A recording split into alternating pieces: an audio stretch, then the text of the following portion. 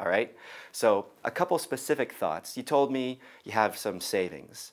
And I know that's scary to think about spending your savings, but tell me, like, broadly, how long could you live without if you had zero income? Okay, so 5 to 6 months. Why are you worried about using your 5 to 6 months savings? What else do you have in mind for that money? Okay, so she's worried about something random going wrong. I got some news for you. Something is going wrong right now. You hate your life, okay? Don't forget to recognize that fact, all right? So listen, when you get into this fear, all right, I want you to think a lot of thoughts, but one thought in particular I want you to think. How are you going to feel if you go till you're 65 or 70 years old and stay in this job?